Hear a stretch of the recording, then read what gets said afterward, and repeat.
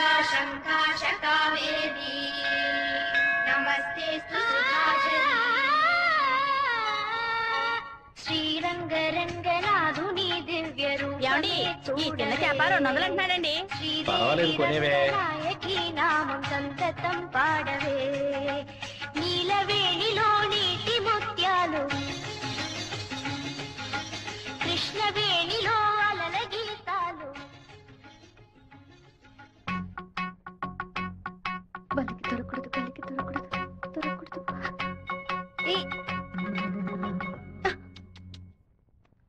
Thank God. వెళ్ళొస్తాను మావయ్య. జాగ్రత్తగా వెళ్ళిరామా. పిల్లల్ని స్కూల్లో దించేయమ్మా. జయంతి ఎన్ఎస్ఎస్ క్యాంప్ లోనే సెటిల్ అయిందా? నేను అక్కడే ఉండని. నువ్వు ముందే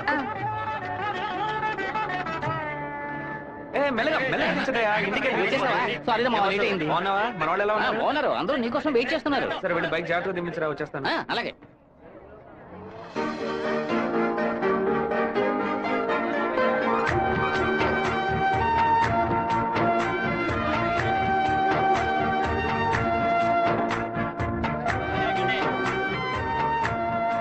హలో, నువ్వు రాధికే కదా? నేను శివాని. చిన్నప్పుడు అశోక్ విద్యాలయ స్కూల్లో నువ్వు 5th క్లాస్ నేను 8th క్లాస్ గుర్తులేదా? നിങ്ങൾ പറയുന്നത് മനസ്സിലായില്ല. నువ్వు ఆ ఫారం కూడా రాధికవేగా? എന്താ അത്? നിങ്ങളത് തപ്പ പറയുന്ന മാത്രം ഉണ്ട്.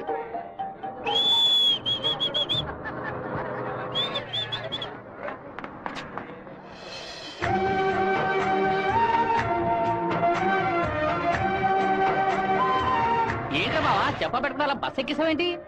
ఏం లేదురా, ఒక అమ్మాయిని చూశాను. నాతో చదువుకున్న రాధిక లేదు, తల్లాగా అనిపించింది. వెళ్ళి అడిగితే కాదంది. సరే సరే రా వెళ్దాం. మాధవరావు అన్న ఎదురు చూస్తున్నా. మాధవరావు నీకు బాబాయ్ కదా? రే అవన్నీ తర్వాత మాట్లాడుకుందాం, ముందు బండి ఎక్కరా. ఈ ఆఫీస్ ఇంకా అలాగే ఉందంటే.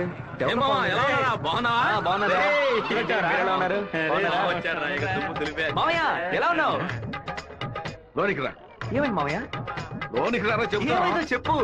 రై ఇక మీద నన్ను మామ అని పిలవద్దు, అన్న అని పిలవాలి. హే మామయ్య ఏమైందిరా నీకు? అవునరా, ఇందాక ఏ మామ అన్నావు, ఇప్పుడు రే మామ అంటున్నావు. ఇంకా సేపు ఆగితే నీవో మామ అంటావు. ఇదిగో చూడు, ఇక్కడ నేను ఓనర్, నేను వర్కర్వే. పిలిస్తే అయ్యగారని పిలువు, లేదంటే అన్న అని పిలువు. అయితే అతను వదిలేని పిలవనా? నా కాపురంలో నిప్పుడు పోయికురా, దాని ముందు కావాలంటే మామయ్య అని పిలువు. 7 గంటల డాక్యుమెంట్స్ ఇచ్చాడు. బాబాయ్ అన్న అని పిలిచే సన్నాస్తురా నువ్వు. మావయ్యని అన్నయ్య అని పిలవబోయే వెధవరా నువ్వు. నువ్వు పెద్ద మూర్ఖుడు. ఊరుకున్నాం ములక్కాను. రే ఇక్కడ నాకంటూ ఒక మర్యాద క్రియేట్ చేసుకున్నాను రా. ముందే పని నేర్చుకోరా. నువ్వు వచ్చే ఊళ్ళో ఉన్నప్పుడు కుర్ర కుంకులతో కలిసి ముందు కొట్టడం ఎంత పెద్ద తప్పు ఇప్పుడు కదా నాకు అర్థమయ్యేసి వస్తుంది.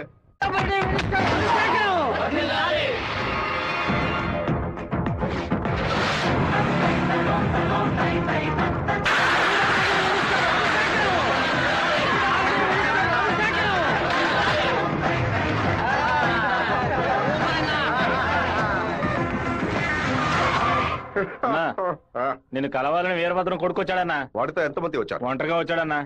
రాని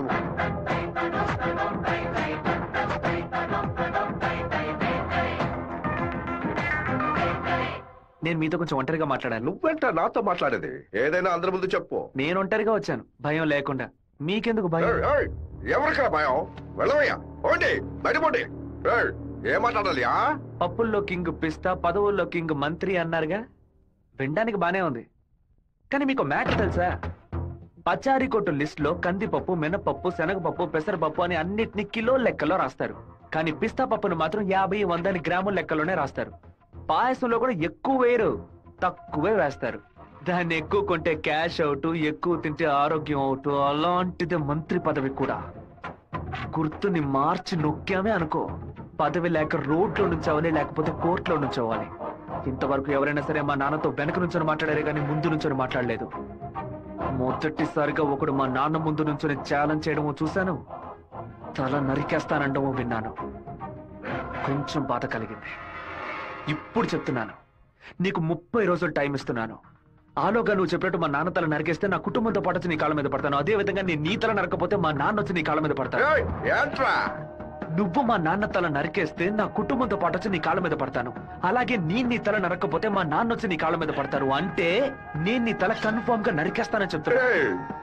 నేను ఇప్పుడు మంత్రినిదా, కానీ మీ నాన్న ఇంకా పులివెందల్లో అదే వీరభద్రమే. అయితే ఛాలెంజ్ రెడీనా? 30 రోజుల్లో మీ నాన్న తల లేపేస్తాడ్రా. ఎవరు ఎవరిని లేపేస్తారో చూద్దామండి. అయితే మా నాన్న చెప్పినట్టు త్వరలోనే అనంతపురం డిస్ట్రిక్ట్ లో బై ఎలక్షన్స్ వస్తాయి అనుకుంటా. వస్తానండి.